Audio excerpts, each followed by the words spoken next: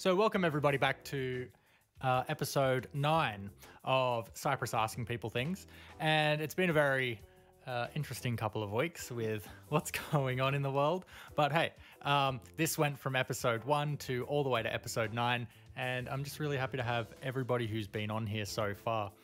Today, we have the amazing Andrew Worboys, and I have been working with this fellow musician for the past almost 2 years now. It has been such an incredible journey learning not only music production, but musical direction and how you can really get the most out of not only yourself, but the team you work with.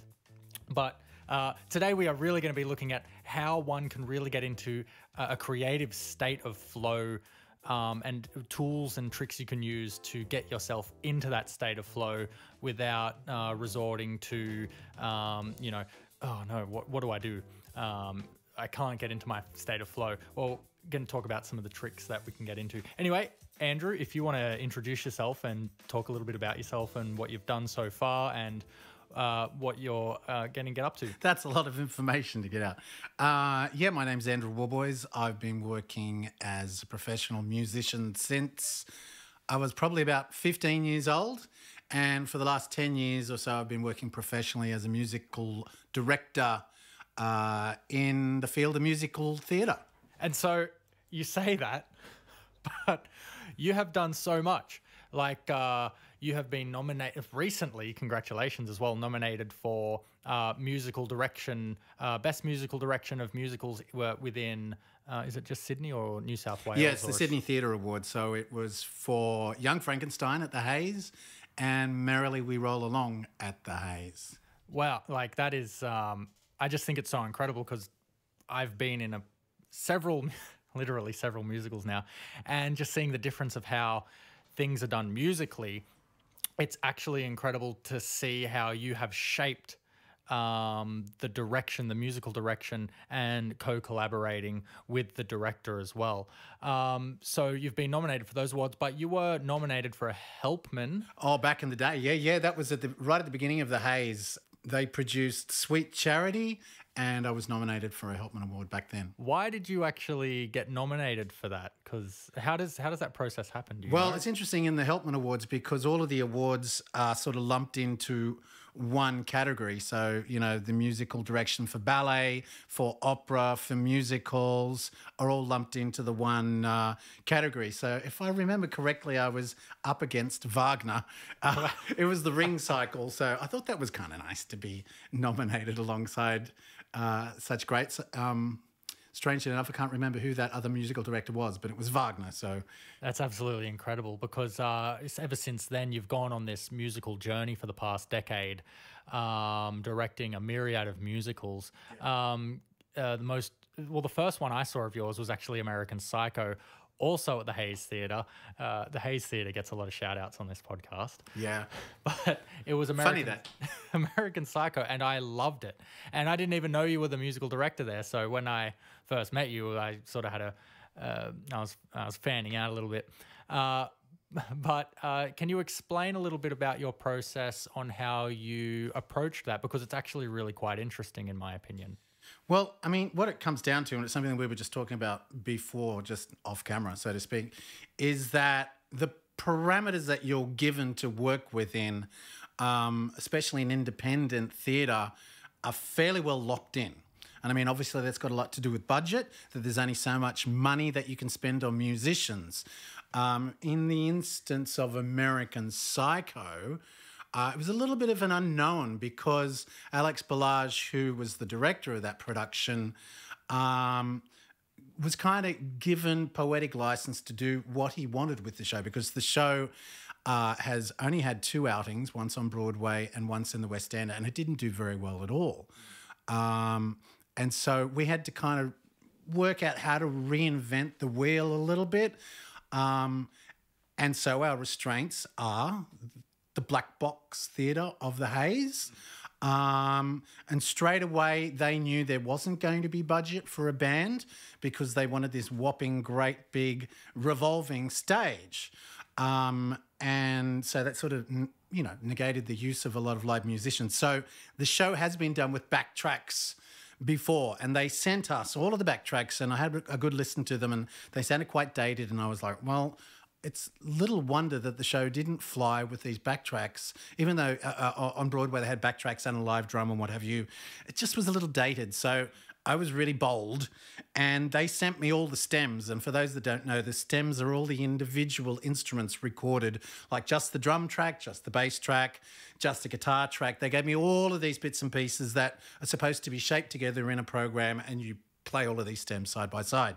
So I took the ones that I liked, like there might have been a guitar in one particular track that I liked, and then I sort of subverted it and thought, okay, that's an acoustic guitar. It's a little too pretty. I'm going to put a heap of distortion on it. I'm going to put my own drums in there, my own bass. And before we knew it, by the time we got to the rehearsals, I had completely reimagined and redone all of the tracks. Obviously, with Alex, he'd sort of been with me every step of the way, and there were sounds that he liked. We were just bold, and we did it. Yes. We went along and we did it because, it's a bit of an edict that we have at the Hayes, that you go along and you do something until you're told not to. And I mean, that's got a lot to do with the fact that we're not doing carbon copy shows. Yes. We're not doing shows that require us to recreate what happened on Broadway. Exactly. We have poetic license at the Hayes. So by the time we got to the rehearsals of American Psycho, I'd redone all the arrangements. And Bradley, the producer, said to me one day, we'd better make sure we've got permission to do this. And I was like, oh, God, we don't even really have permission to use these tracks. So Bradley said, okay, look, I need to send them 2 tracks. What do you suggest? And I gave him 2 tracks to send. And within a week, we had word back from the licensing, go ahead, we love it, do it. Yeah. And so we did. So that's how American Psycho came along. And they were the parameters we had to work within, and you get creative. Exactly. And it was very fortunate that that happened, because it was very well received. Very, very well received. Yep. And then went on to do a season at the Opera House. Yep. And that was actually meant to go on a tour. Unfortunately, that has been postponed. Yes, because COVID. Because of the big C. BC, because COVID. Because of COVID season 2. Let's wait and see what happens with season 3. We're in it. We're living season 3 right now. Yeah, the pilot episode was New Year's Eve. So we're going to talk about how we actually get into that creative flow, because as you've already alluded to, it's about giving yourself those parameters. So when you're actually collaborating with other people, you're not only thinking outside the box, but thinking inside of the box. And you've already alluded to that being budgetary restraints. You can't have a 12-piece orchestra. You need to only have 3 people do the equivalent of. How can we do this in a small space with only 100 seats instead of a 2,000-seat theatre? How do you then go about collaborating with the likes of Alex Balazs and then getting that show, whittling it down to what it actually needs to be? So what was the actual process when you were in the room with Alex? Well, in actual fact, let's go back a little bit further to the beginning of the Hayes with Dean Bryant, because as a musical director, you have to listen to what the director has envisaged first, because in my mind, the director is the boss. The director has the vision, and with Dean, quite often, months and months ahead, he knows what he wants the music to do. He knows what he wants the musical director to do with the music. So you may sort of think, oh, well, so as a musical director, you don't get a lot of freedom. On the contrary, with Sweet Charity, we moved into the Hayes. There was hardly any infrastructure. There were 2 speakers above where the audience bank was, and that's all we had to work with. We had no idea what we were going to do with that show. Traditionally, Sweet Charity is, anywhere to 17 to 25 musicians. It's a big band, big Broadway sound. Trumpets, trombones, a sax section, the whole thing. Yes. But in the Hayes, we had this little box out the back, and Dean said, you need to fit the band in there. He also gave me a role to play. So he said, okay, the piano can come out a bit, but you have to fit your musicians in that box. And right back then, we were doing co-ops. We didn't know what the haze was back then. There was a little bit of money so that everybody would get a piece of the pie at the end of the run. We all understood that when we went into it. So I thought, okay, what can I do? So I ended up with a 5-piece band. I thought, as long as I've got drums, bass, guitar, keyboard, and I had a second keyboard player who also played saxophones and various other woodwind instruments. We actually had to take in our own PA system in order to amplify the band because there just wasn't anything there. So we had our own PA system at the back of the room behind the band, behind Joe Acaria. He had a speaker so he could actually hear what the band was playing. We didn't, there was no headphones. We weren't using any kind of Aviom system, to monitor.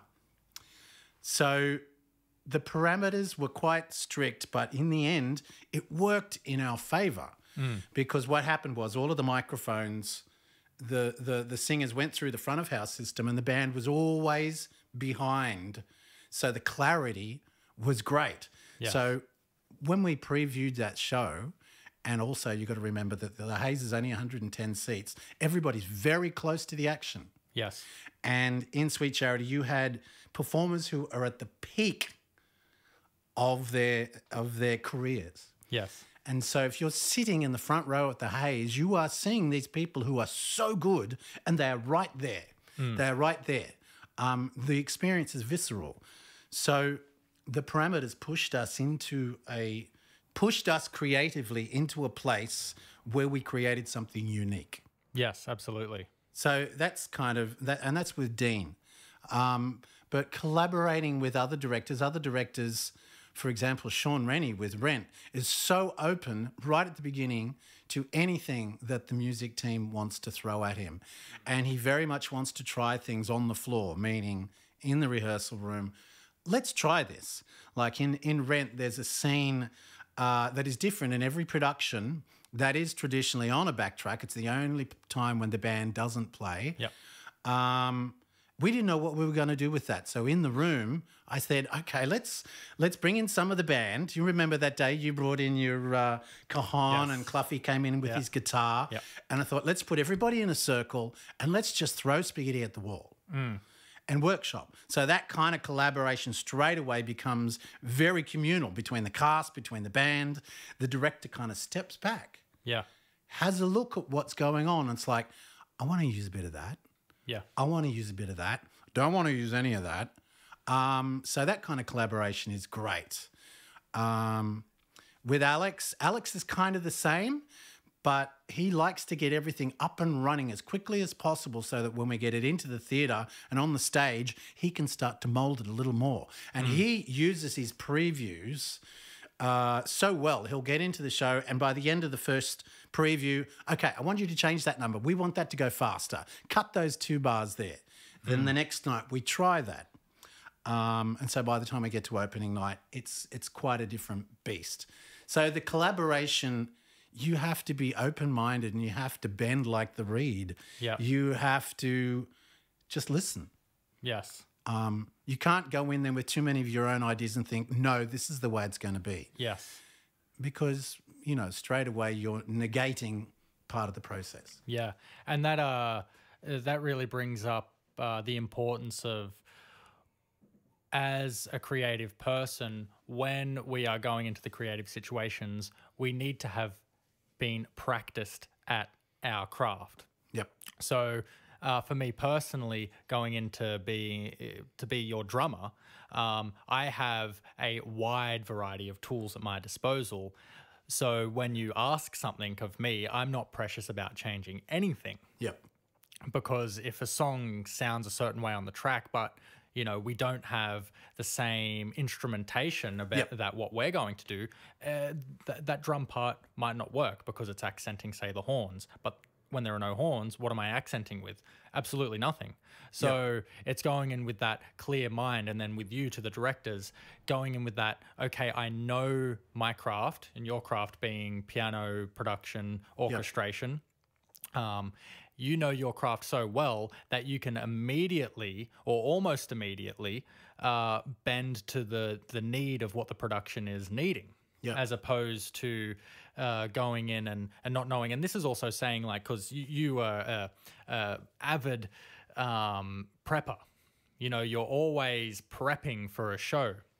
Or if you don't have time to prep for a show, you will find ways to prep for that show. Yep. Or if there is literally no time to prep for a show, you will still have the skills at your disposal on the keys, being able to improvise on the spot, or be able to bend to the demand of the collaborator or the musical director.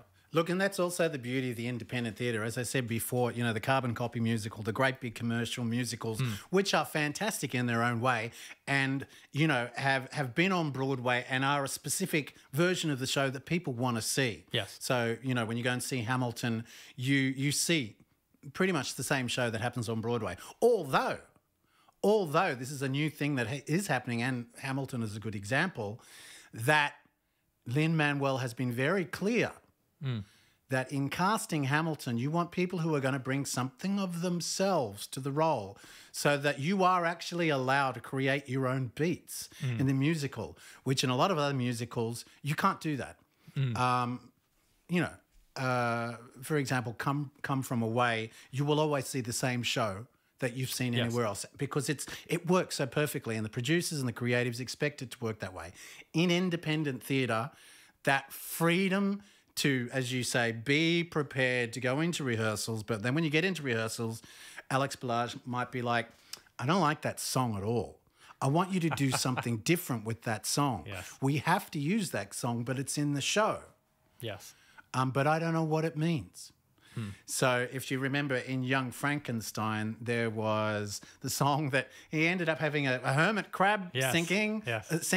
What was the song? Da, da, I'm so lonely. The lonely song. Lonely. No, that's not lonely. That's from Team America. That's something altogether different. But he hated the song. It's like, what can we do? And we sort of created this version of the song that helped him. Oh, now I know what this is. Yes. You know, it's complete madness. You know, it's just going to be, we're going to do everything so quickly and it'll, you know, the audience won't know what's what. Exactly. And it really was pulled off like that because you plural, didn't approach the show as this has to be the exact same as it was in its original productions. And when you think of how we started to shape Merrily, for example, when we started rehearsing with the band, God, months before we actually went into rehearsal with the cast, like we already had the show down. Because we knew, okay, this is a show that normally it's another instance where it's 12-piece, 13-piece, big brass. Yeah. You know, we knew that, okay, we're only going to have 5 musicians. So what do we do? How do we make this sound interesting? And straight away, having a drummer who has the electronics and the sampling capabilities to, let's just grab the typewriter. Exactly. Let's grab the ding of the return arm or whatever it is. Yeah. Let's grab a horn stab and let's program those in so that there is some semblance of the big sound, but it's unique. Yes, exactly. How, and you know, whoever's listening, you might be wondering, well, how the hell does this relate to flow state? Everything that we've been talking about here relates to flow state is because we have a semblance of an end goal, not a defined fixed end goal, but a semblance of an end goal. I think we need to define flow state a little bit. Yeah. So how do you define flow state? For me, flow state is when I'm working on a project, whether it's artistic or even just clerical being sorting out paperwork, doing your tax. Everything from my tax to organizing my file systems on my computer to writing a song that's just for me or collaborating on a song with somebody else. So flow state for me is when I'm doing that thing, I forget what time is. Time sort of evaporates and I am deep into the computer or my drum kit, and then I look out the window and it's dark outside. I completely forget about time, or if there is a time restraint, you know, the clock just starts ticking faster and faster because I need to get, you know, the creative thing done for the deadline. So would you say then that experiencing flow state is being inside your joy? Yeah. Yeah. That thing that you most enjoy doing. Like for me, the best example is if we're jamming. Let's just put music theatre aside for a second. You're in the middle of a jam and you're playing a groove. You know, some of these get-togethers that we've had, you sit down, you lay down a groove. Conrad, the bass player, is like, oh, yeah. He starts playing something, and the two of you, the eyes meet, and you just lock, and you just, for that moment in time, enjoy that little groove. Then I add a little bit of keyboard. And then I just forget myself and I just want to sing about something. It just comes out and you do forget yourself and you flow along with the moment. Yes. Yeah. You're not thinking about, oh, I got to do my tax. I got to do my tax. Yeah. You are not thinking about, oh, I've got to conduct this next figure. I need to bring all these people in. Yeah. You're not thinking about that. You're just inside your joy. And you forget what time it is. But that can also happen, I think, in the theatre once you've, for example, built up enough confidence and muscle memory with a show. Let's say we've got through all of the previews. We've got past opening night, which is like, oh, my God, opening night. It's just like, you know, you love that it's happening, but it's nerve-wracking. Yes. You get past that. You get into the show and you just enjoy playing these wonderful songs. Like with Merrily, how much did we love that show? Yes. How much did we enjoy playing that show 8 shows a week? Yes. And how much did we hate it when we were stopped and because COVID, we had to go home? You know, and also the beauty of that thing is that we didn't have a click. We're not playing along with a click. So in our flow state, let's take this a little quicker. Yeah. Yeah. Well, like in Franklin Shepherdink, for example, if Ainsley wanted to push it or bring it back a little bit, we had that semblance of... And he wouldn't necessarily say that. No, it's all through the... not even seeing him, it's just hearing it in his breath, hearing it in the urgency of the message, hearing it in his breath. But when we're wanting to get to that flow state, I've always found personally that if I have an end goal, if I have, okay, I want to write a song and I want it to sort of have a groove with a certain synth, and I want it to be this sort of structure, like a verse, chorus, bridge, outro structure. Yep. And I say that's sort of the parameters I want to work within. Even if I change up the structure, I don't even end up using a synth bass. If I don't even use any drums in it. The point is I've sort of given myself an end goal. And this doesn't necessarily have to do with, say, working on somebody else's project, because when somebody else gives you a project, they're already giving you an end goal to work on. Like, for example, when you were given, American Psycho, they gave you all the tracks, but the end goal changed because you immediately heard that it was dated. You immediately heard that you could update it, and you immediately knew that you were able to work with Alex in collaboration, because Alex is the type of person who wants to subvert the message and really bring the musical to life. I mean, the end goal is still the same. The end goal is you're putting on a show. But if you're writing a song and your end goal is presumably to, okay, I'm going to finish this song by the end of the day, or I'm going to finish the shape of this song, the basic shape, by the end of this day. Yeah. How does that then pertain to your flow state? For me personally, so it's definitely, I need to have a certain thing finished by this time. So is it in sort of in the midst of you programming that you just, I'm doing these 4 bars and I just really love this groove? So it's usually finding a groove, finding a sound. Like if you find new sounds, you become inspired. Yeah, and you just want to work with it. Yeah. You know, but I really think personally, and as a tool that I've used and that we have discussed before, is just having a semblance of an end goal to work towards, or even an end date to work towards, saying, I want to have this done by this point in time. A good example could be some of those speed writing sessions that we've done. We haven't Yes. done for a while, but we've done a few of those where it's like, let's write 3 songs Yeah. this afternoon. Or actually not 3 songs, not a completed songs, but let's give ourselves a time limit to work on this particular groove, you know, and do it really quickly. Like I'll sit down and play a keyboard riff, Yeah. something. And it's like, okay, your turn. Then you get up, and we're sort of recording this as we go. We're sequencing. Then you'll get up and you'll put in some drums. Yes. And then I'll get up and put up bass.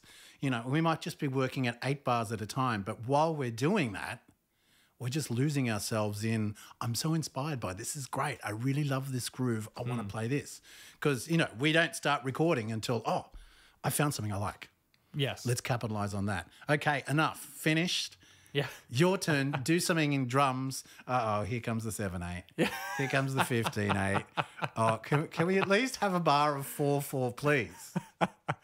Yeah, and but with that, it's really important that when we're giving ourselves these end goals, we're giving ourselves, just like with yourself and the musicals you've done, you're giving yourself the parameters.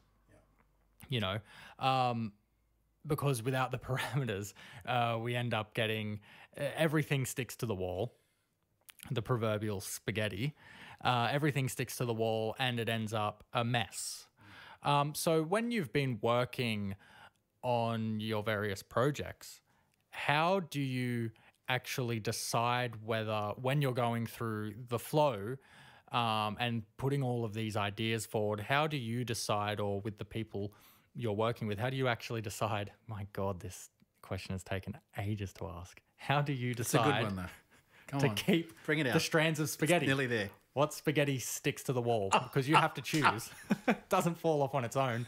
Some ideas are really, you know, with any of us, but Like it comes down to, like, the first thing is the collaboration. Like, it's all very well to sit there at home, and I've done it a lot, sit there at home, create something, sequence it all by myself, sing everything, but it's that decision to then collaborate. Because that collaboration is the thing that then inspires you to even, you know, to do more. So there's that. There's that, you know, this allegory of spaghetti hitting the wall in order of not making a mess, is that, okay, if you start to involve somebody else, then you get somebody else's idea that will, oh, and then there's this, and oh, then there's that. Also, I think not thinking about it too much. And, you know, if you've reached a point of flow state with anything, you're just allowing something to come out. And you're not too hypercritical about it. You just let it go. And I mean, that is the nature of flow state. Those little inverted comma fingers. You know, that don't think about it too much. Just let it happen. It's like a wave. It's like, you know, you're surfing and the wave picks you up. And whilst you're on the wave, oh, the view is amazing. That's all you're thinking about. Oh, it's finished. Swim out, go again. yeah. So I think that's how you avoid the mess, is that you don't think about it too much. You don't be too hypercritical on yourself. Because creatives, we love to be critical of ourselves and others. It happens all the time. Yeah, yeah, that's very true. One thing I've found personally that's been helpful, I'll say antidote to the hypercriticality. That's a word I'm gonna. Hypercriticality. That's a word now. Can you spell that? No, I'm not spelling that.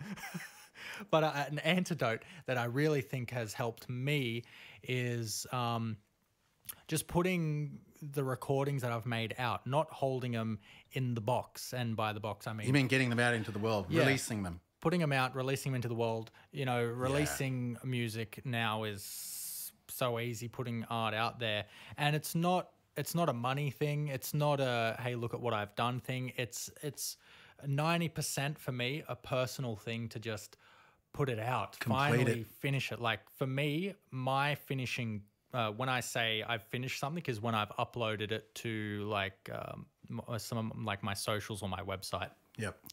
I can still edit it. So on my computer, I can still remix it. Like that's really easy to do. But having that okay, finished for me is putting it up. I think that's a thing that a lot of creatives have problems with. Especially, you know, working in the theatre, you get a lot of people who are, you know, playing all these roles, and they can sing anybody else's material, give them the sondome, it's great.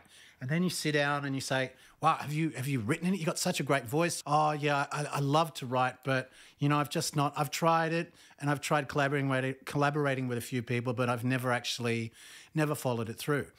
And that's why I think the speed writing sessions are so great.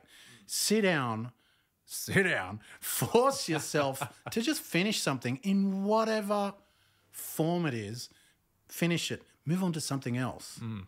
And as you say, by completing something and putting it out online and just putting it out there, and I mean, it's not like you're fishing for comments. It's not like you're fishing for likes or whatever. It's for your own benefit. Yeah. And if people like it, and some people, and a lot of people do, then that's great. But then it's like, okay, what next? Yeah, and I feel like it builds up in layers. Like we're writing the Bruce Lee musical at the moment. And that's a completely different way to approach a flow state, because doing a big project like writing a musical theatre show, putting on a large production of a show like Joe Acaria with Drummer Queens, having those grand ideas, such as writing an entire book as opposed to a short story.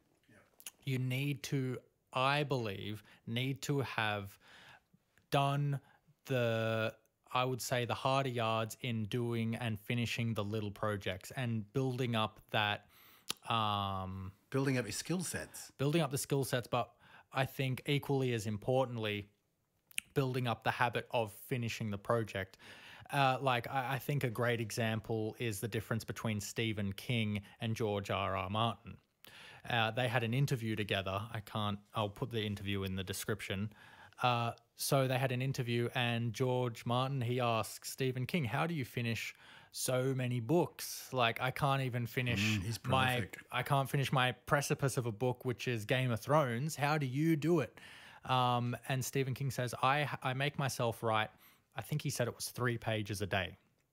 He writes 3 pages a day, no matter how good or bad it is, he just writes it. He says, I make sure to try and finish those 3 pages.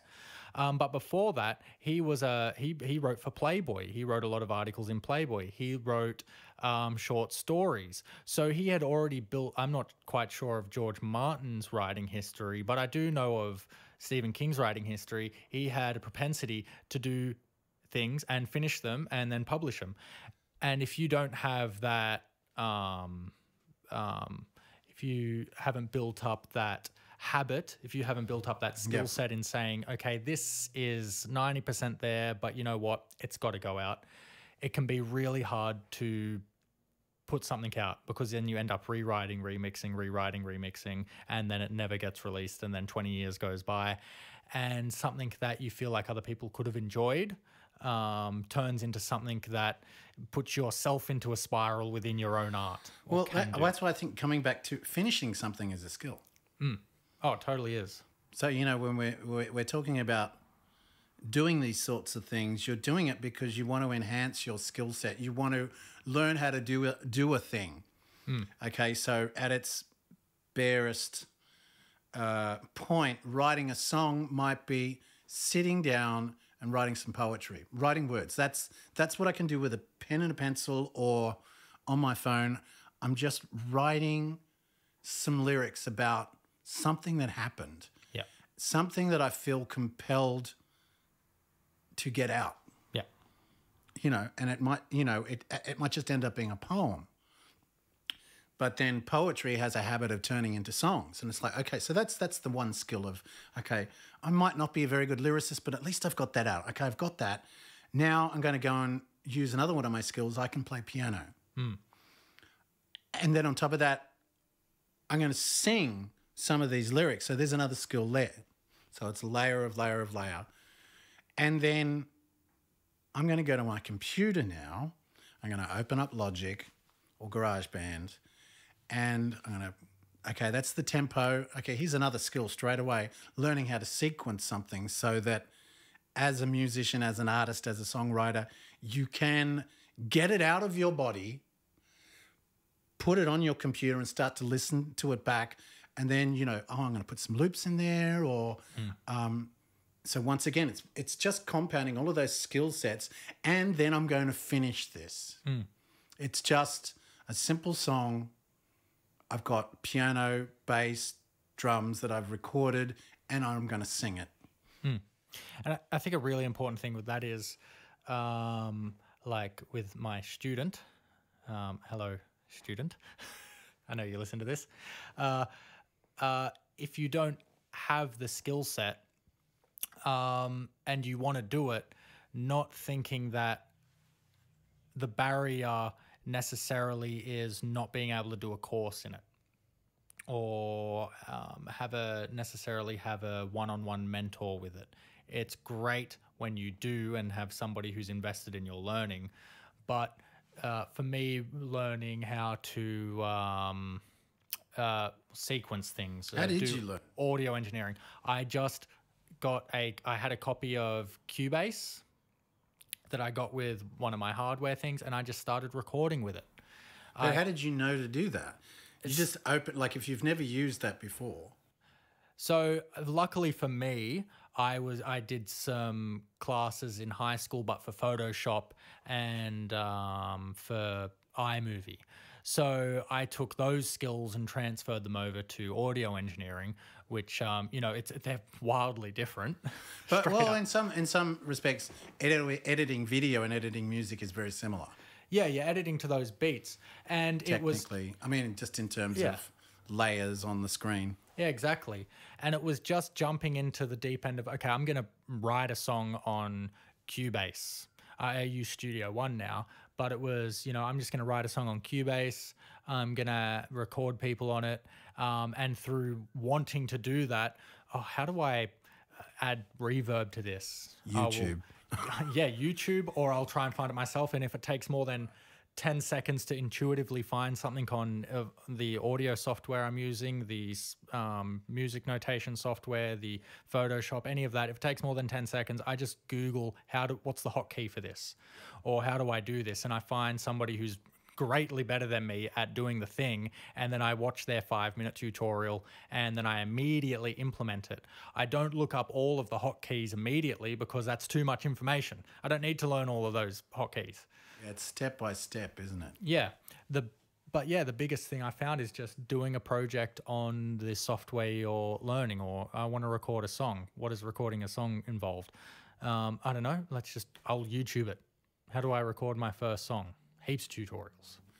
And I mean, once you start to get into that and you start to realize that you can, in fact, do that, it inspires you to do more. That self-perpetuates. Exactly. And with that, you're not only a musician, you are also an artist in the whole fact of you do video editing, you do photo editing, you paint as well. You've painted many, many things. You are an avid botanist. Because you love... Gardener. I don't know about a botanist, although I do know the name of a lot of things, but yeah. Yeah, well, you know how to look after your plants within your garden. So how do you incorporate those different elements into your musicality and vice versa? The way that they all sort of work together, especially for me at home, I might get in... Well, let's just say I've got a job. I need to sequence this song and I need to do it today. I need to finish it today. I might sit down for an hour and I'll start the sketch out and I'll start to do it. But then at a point, I take a break and it's like, I've got to stop and I need to go and do something different. I'll go out into the garden. And it's just that thing of once you start working on something, of course, your mind is turning. Okay, I need to do this and I need to do this. And there's like a list of things that you need to do. And at some point, it's like you've got to get away from that so that you get a bit of clarity. Like I might work on dance music is notorious because you've got, 135 BPMs with a unts, unts, unts, unts going over and over and over again. And quite often you're just working on 8 bars at a time. So you're hearing the same stretch. There's a point where you need to stop and go away. Yeah. And I'll either go out to the garden and all I'm doing is focusing on the garden or focusing on, oh, I've got dirt under my nails, or I've got a painting up and I'll just walk away from the computer, walk away from the piano and just do some painting. So it's all in an effort to just allow my mind to keep clearing itself out again. Yes. So that then when I come back to the thing I've been working on, I've got a bit of a different perspective. I can play that from the beginning and that's missing. That's why I didn't feel good about that. Yeah. So that's how I sort of incorporate all those different skills. And of course, there's the more practical, I might be doing a track for somebody and then they want to do a video clip. So that in itself is exciting. I'm like, okay, great. What can I do?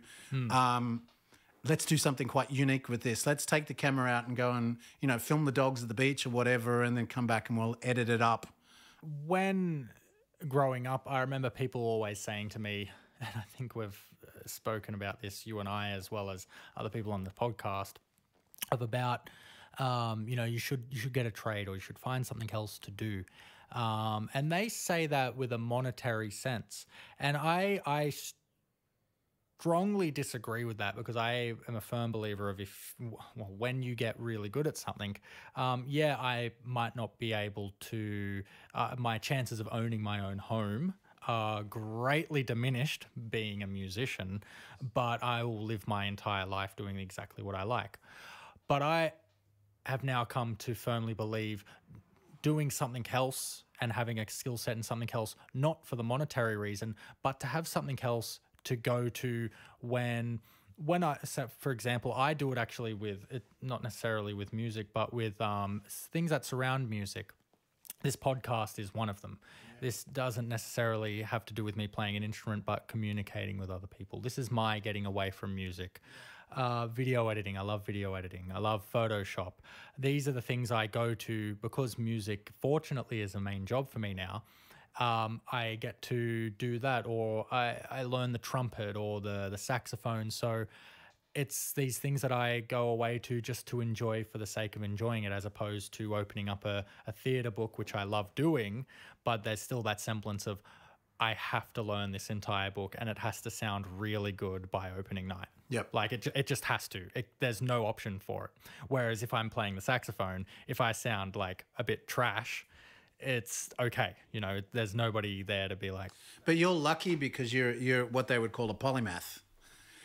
Someone who does a lot of things. I think that's probably me as well. Yes. That we are lucky in that we do have varied and wide interests, especially in the field of the arts, in music. Like you're not satisfied with one instrument. You have to do everything. And now you're learning to sing and do all that sort of stuff. I think a lot of people have problems with that. And, I like to think that everybody could have the propensity to have lots of different interests, but for whatever reason, I can't paint. I can't do that. There's some little mechanism. It's that like that inner game of music. Talks about, was it voice 1 and voice 2? Yes. Is it voice 1? And that voice 1, in a lot of respects, prevents you from doing things because the whole time it's critical. It might be, that's the voice of my mother that's continually in my head. You need to sit down and practice that. You need to keep on practicing that. And my mother would quite often say, Andrew, you try to do too many things. You need to focus on one thing and get good at it. And whilst I think that is very true, and I did focus on one thing and I got good at it and it's like, what can I do now? Yeah. I want to do something else and I want to get good at that as well. Yeah. And then once again, that self-perpetuates flow state. I mean, I've only been musical directing professionally for the last 10 years. Before that, I mean, I worked a lot in community theatre, so I cut my teeth on learning how to deal with casts and teaching people things from a very early age. But recognizing when there's an opportunity to jump in and do something that you might not have done before. Like I was pretty bold back in 2012 and I hadn't done any professional musical theatre I'd conducted a few bands and things, but the largest orchestra band that I had conducted, I think, was like 12 pieces for a community theatre production. Someone that I knew had been conducting the orchestra for Florence and the Machine in London. And she was an arranger that I knew. And she wrote to me and she said, do you know anybody who could conduct a concert for Florence and the Machine? It's an 80-piece orchestra and it's a 20-piece choir. But it can't really be a classical person. They need to have a pop sensibility because, it's Florence and the Machine and there's the piano player and I wrote back and I said, I think I could do that. It's like, I'm fully expecting her to say, oh, no, I need someone who's had a bit of experience. But she's like, oh, that'd be great. So suddenly, I've got a 3-hour call with this 80-piece orchestra and it was actually really easy. It was really easy because I just jumped in and I thought, I can do this. I only have to wait. I only have to keep in time. I know the songs inside out. I just have to keep time. And then, we had a 3-hour call at the Opera House with Florence and suddenly there was the 30-piece choir, which I hadn't seen before. I'm like, okay, the concert's in a couple of hours. I need to bring the choir in as well. No problems. All good. It's knowing when those opportunities are there. And I think a lot of people get it in their minds that they're looking for a particular type of opening or they've got it in their mind, oh, it needs to be this. And so they don't recognise when there's a completely opposite opportunity available that they could have taken advantage of. So you've got to be so open-minded about. And open-minded about your own skill set. Like, I think that's such a great example of you have a skill set, but you haven't been able to apply it in that certain bigger way. Like you haven't conducted an orchestra until you've conducted an orchestra. Yep. For me last year, it was doing a piano vocal score for Dubbo Championship Wrestling for Daniel Cullen, who was the episode number 1. And I've done a lot of sheet music before, know my way around Sibelius, know my way around harmony. But a piano vocal score is a completely different beast. And I was thinking, oh, can I do this? Can I do this? I've never done a piano vocal score before. But then also in my mind is like, well, that thing, I haven't done a piano vocal score until I've done a piano vocal score. So this is the perfect opportunity. I'm in safe hands. I have plenty of people now to ask about how to go by it and get, just to check it out, see if I'm on the right track. But now I have finished it and I can now take those skills. I had the opportunity to do another piano vocal score for Queen Lear for Laura Murphy. Yep. And it was, in my opinion, it was much better. It was a lot easier to do. I knew a lot more of what I wanted to do and how I wanted to approach it personally, as well as more of the standards that are immediately looked at within a piano vocal score. So just like with your example, you know how to more approach a large orchestra now. Yep. You know how to approach small ensembles, large ensembles, and then orchestras. But you don't get to do that unless you say yes to those things, but also making sure that, you're not completely in the deep end and you're going to drown straight away and, have to do the walk of shame. But I mean, that's the thing as well, is like you jump into this opportunity and you become useful in your own mind. But it is that thing of, you've got to be easy to get along with so that people will then, you know what, he'd never done this before, but my God, he did it and he was calm about it. He was clear. I understood what he meant, even though, like the classic example was the lead violin player, the concert master. She was, first violin in the Sydney Symphony Orchestra. And I do remember after having this quick 3-hour call, and suddenly we've got a full house at the concert hall in the Opera House, standing in the wings with the crowd going off out there. And I went up to the concertmaster and I said, look, thanks for all your help in this, because I've never actually done this before. And she was like, yeah, I've done this all the time. And she's like, just stick with me, it'll be fine. Yeah. So you just never know until you know. You started out with your first musical being Oh, I forgot the name of it. Please, sir, can I have some more? The first one. Oliver. What? Oliver. Oliver. That was Oh the my first God, one you your directed. memory. There we go. So Oliver. I played timpani. Oh, you played timpani. I was like 12. Oh, that was the first one you played in. Yeah. So you've been playing in musicals ever since you were very young. You were involved in musicals ever since you were about 3, helping your mum out. As your mum was It's all my mum's fault. How have you used the skills from that point in time to shape how you actually approach what you do in theatre to sort of, as we've spoken about, set those end goals, know what is expected, because even though your first professional job was a decade ago, you still knew the expectations required within musical theatre. What were some of the crucial ones that you definitely knew of when you stepped into that position 10 years ago? I think the thing with mum, my mother was the costume mistress was her title, and she used to design and organise all of the costumes for all the various shows for the Orange Theatre Company. And she used to drag me along a lot of the time. And I just loved it. So I got to see all of the different angles of the theatre. And the first time, as you say, with Oliver, I was 12 years old and I played some timpani. And I think I played a little bit of piano.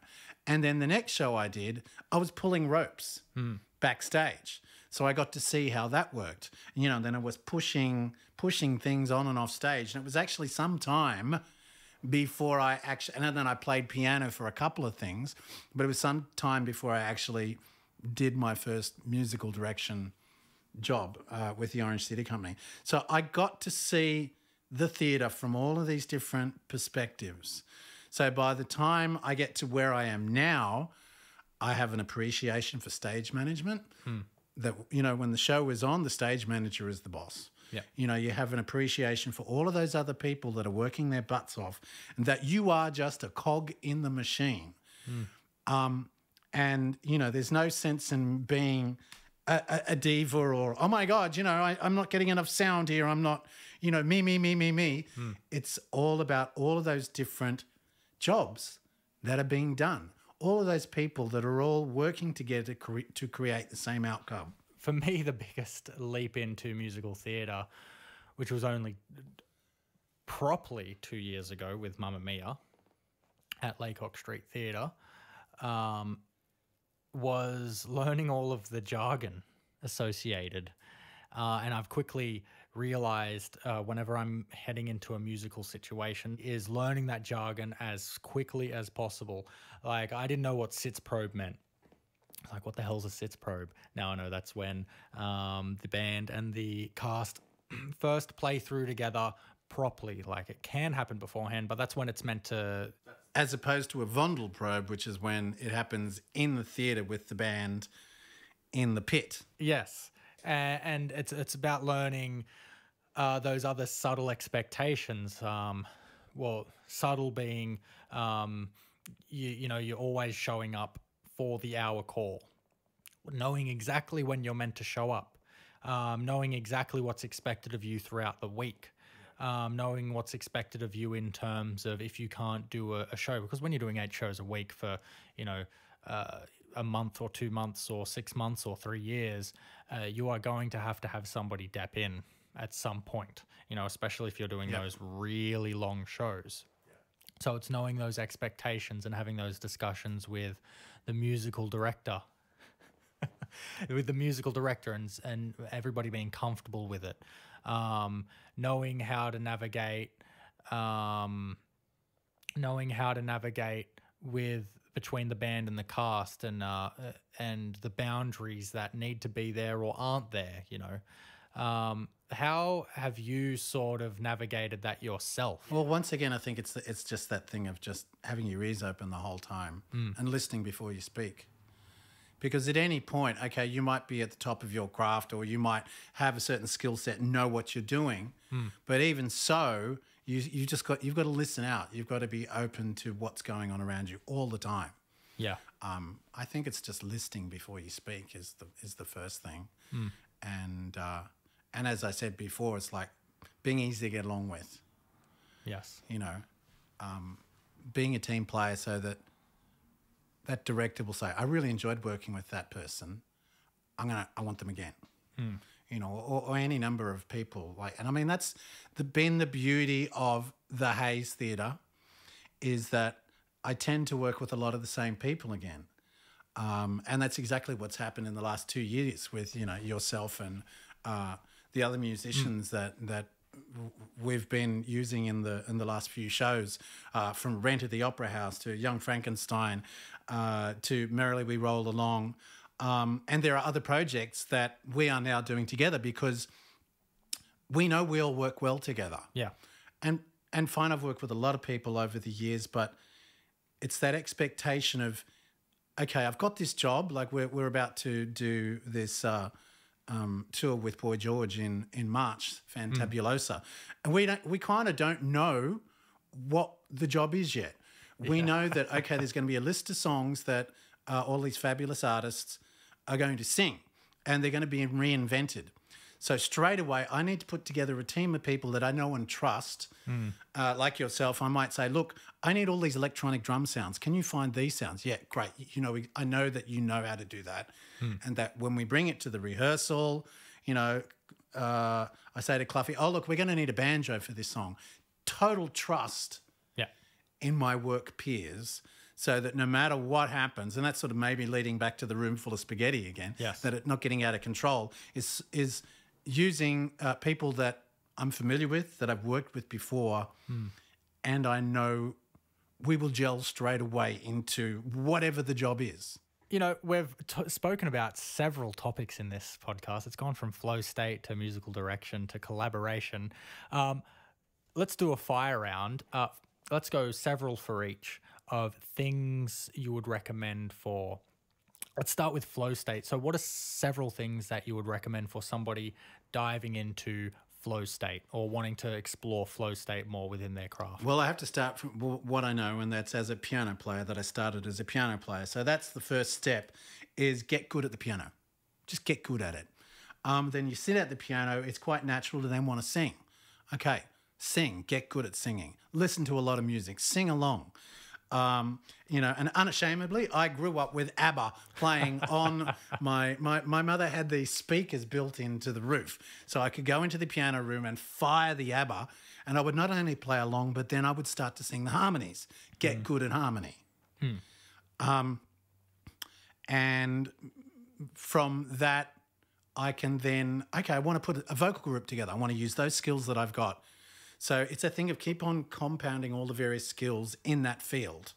So before you know it, I'm not just a piano player. I'm playing piano. I'm singing. I'm learning harmony. Then I'm able to put together a vocal group. I can put together a band.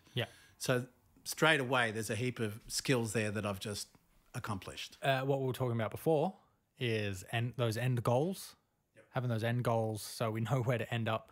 And you know, just exploring the sounds, exploring the things you are good at. Well, and those and it's interesting, you keep talking about end goals, but they're not necessarily the end. Exactly. They're necessarily that, for example, we, in the musical that we're writing about Bruce Lee, which is, you know, it's a big task. The very first thing that we did, we sat down with a cork board and we plotted out with cards the journey. So there's one end goal, or there's one goal. Okay, this is kind of a bit of a map. And then in each one of those cards, it's like, okay, this is the song about when he first moved to America. He had no money, but he started to use his skill, the only skill he had at that point, which was teaching Kung Fu. So he started that because that's where his flow state was. He knew how to do that. He knew how to teach. He was personable with other people. People loved him. So straight away, we think, okay, we need to know everything about this point in time with Bruce Lee. So our goal is research. So we sit down, and before we've written a word, written any music, we spend hours going through the books, talking it through. And I love that we'll have our Google Docs open. So we've both got the same active document open, and we're just writing as we go, you know, and adding to it. So it's all research. So that's one goal. And then a couple of days later, we take all of that information, and turn it into lyrics. So there's another goal that and then eventually we take what we've written to the piano or to the sequencer and then start creating music. Yeah. So there's little spot goals. So end goal is the end goal Is to have it finished, have a musical.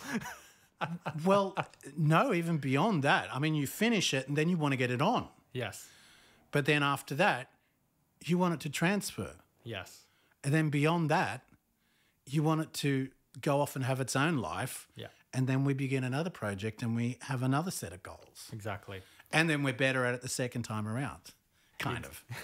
Hopefully. Well, you know, one would presume. It would be. Yeah.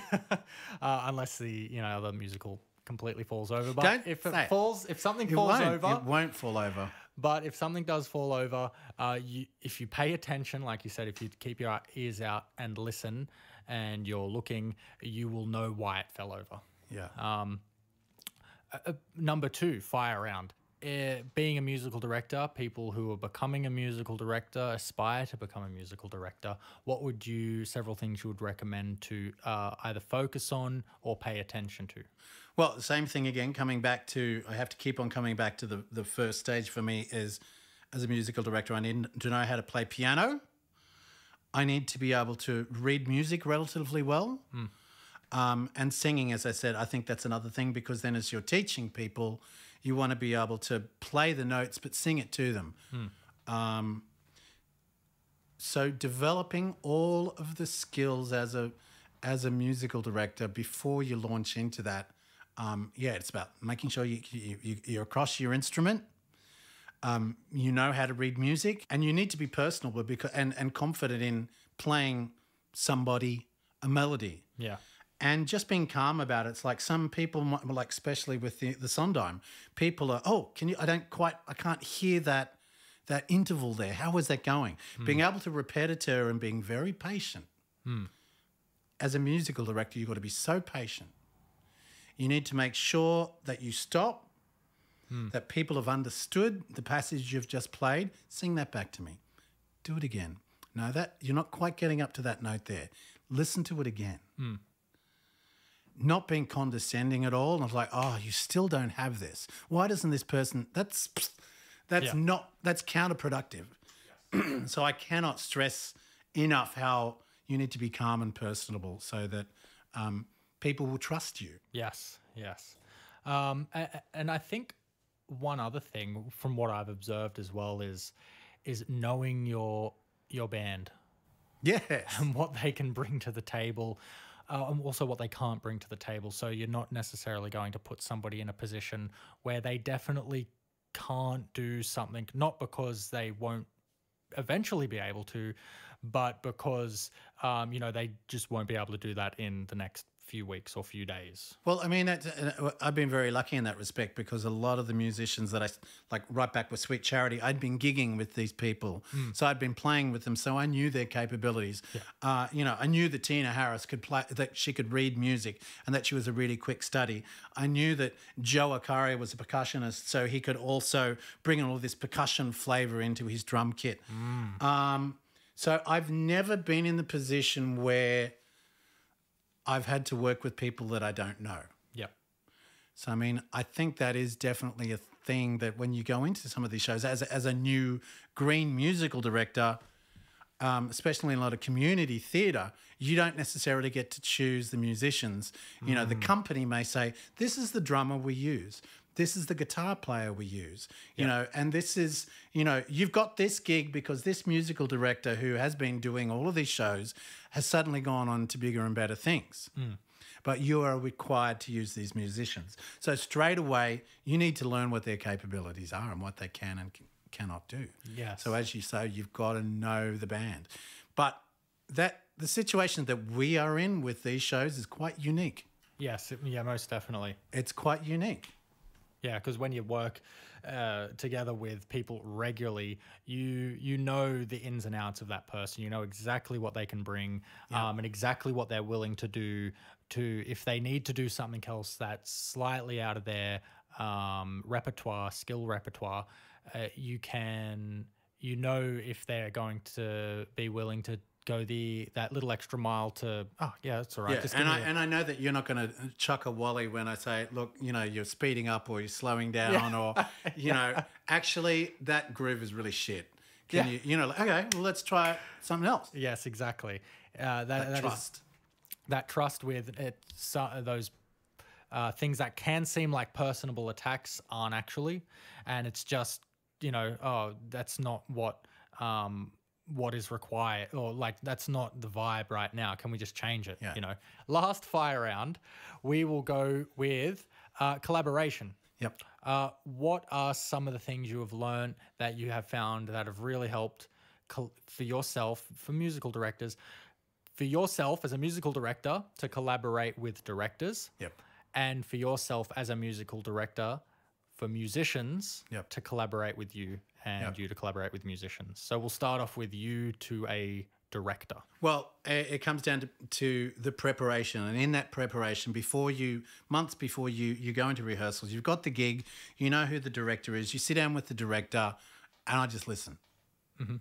I listen to his or her view and their vision for this show. That's number one, just listening to what they want. And then straight away, I start to feed back ideas. It's a bit of an image board.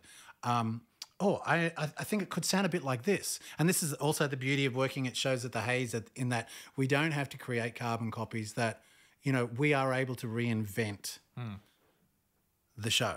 So straight away, I can start throwing ideas at the director. He can go, yes, no. So straight away, I know where your head is at with this. I know I can work with you because I now understand what your vision is. Yeah. And as I said before, with some directors, they don't know what that vision is until they get into the room.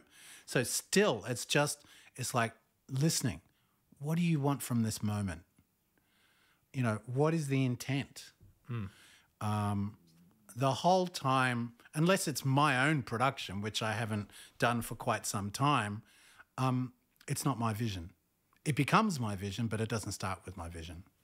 So that's with the director. That's how it has to work. With other musicians, as you said before, it's knowing what somebody is capable of, knowing what they've got in their litany, in their gig bag, knowing what they've got in the cupboard. What have you got? You've got all these things. You've got a tambourine up there. You've got, you've got your clarinet down there. You've got your trumpet. So Cyprus, in Merrily We Roll Along in Opening Doors, there's this section where a trumpet plays. Yes. And I know you play the trumpet. We don't have a trumpet player. Abby's not going to play. Abby's a woodwind player. She has every woodwind known to man, a woman and child, but she can't play trumpet. It's down to you. How can we make this work? So Cyprus says, okay, well, firstly, we'll give Abby a snare because I'm going to have to take my hands off the sticks. I can keep playing the kick, but I will play trumpet for that. Da, da, da, da, da. So it's knowing that, you will jump at that opportunity. Knowing that, with Cluffy, it's like, I think it's a mandolin here. Oh, okay, I've got, I can do this, or I can feed it through my box and make it sound like a mandolin. Yeah. It's giving you guys an opportunity to shine in a slightly different way, slightly unexpected, and to increase your skill set. It's like, okay, well, so I can now play drums and trumpet at the same time. Yes. Who'd have thunk it? Yeah. So it's that. It's allowing you guys to have creative hold over, your instruments and your stuff and what you do. And I got to say, on the receiving end of that, it really makes us feel, for me, I will speak just for me personally, but it really, and what I've seen, has made us feel like the musical is also part of our collaboration. It's also our musical as well, not in a type of ownership way, but in a type of, we get to be part of it. We get to have our heart and soul in it, as opposed to just necessarily reading all of the dots and okay, I'm just instead of just being the tool, I'm just the drum tool. I personally felt like, oh wow, this is my drumming. These are my This parts. is your version of the show. Yeah, and again, not in an ownership way of like, oh, I want rights to this or I want royalties. None of that, but in a terms of, I got to be creative and I got to put a little piece of myself into this show. Yes. Yeah. Yeah, And then, of course, that then has ramifications the next time around. exactly. It's like you're going to get the gig again because of that. Yeah, yeah, And because you were so open to actually doing it. exactly. Thank you very much, Mr. Andrew Worboys, for coming on here. Thank you, Mr. Cypress Bartlett. I'm always learning off of you, but got to learn a little bit more today, and hopefully everybody else who's listening got to learn a little bit more. You have your own website, andrewworboys.com. Yep. That will be in the description. Thank you so much for being on this. Thank you. So anyway, thank you everybody for listening. Enjoy when you're listening to this. I'm going to have some other interesting people. I'm going to have another keyboard player actually on in February, as well as other people within the musical theatre industry. This is turning into a bit of a musical theatre podcast, but I promise everybody who's listening that there will be other music elements in here as well. Anyway, thank you for listening. Enjoy this whenever you're listening to it.